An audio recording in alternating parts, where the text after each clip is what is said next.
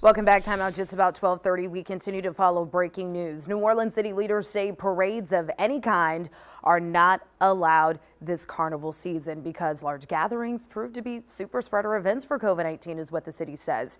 For more on that major announcement, let's go ahead and go live to City Hall. That's where we find WDSU's Morgan Lentis. Morgan, city leaders just finished talking about this. What did they say?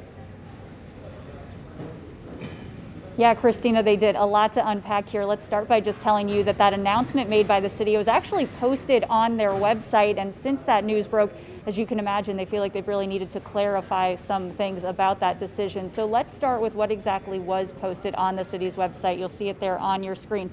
So on a page labeled Mardi Gras 2021 frequently asked questions, it reads, quote, parades of any kind will not be permitted this year because large gatherings have proven to be super spreader events of the COVID-19 virus. Now, up until this point, city leaders have said Mardi Gras is not canceled, just different, but didn't provide many specific details. Earlier today, Mayor LaToya Cantrell said the city is still working with crews on alternative plans for Mardi Gras 2021.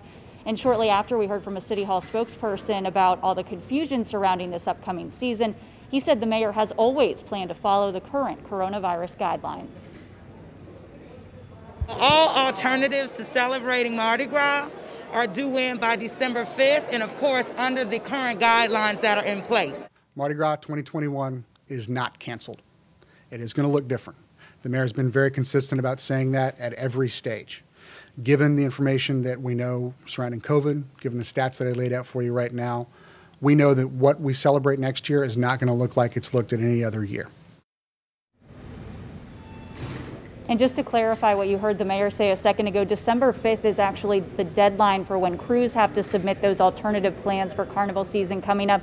And just yesterday, the city put an call out to the public asking for their input on how to safely celebrate Mardi Gras this coming year. The deadline for those comments from the public is the day before on December 4th. For now, reporting live inside City Hall, I'm Morgan Lentis, WDSU News.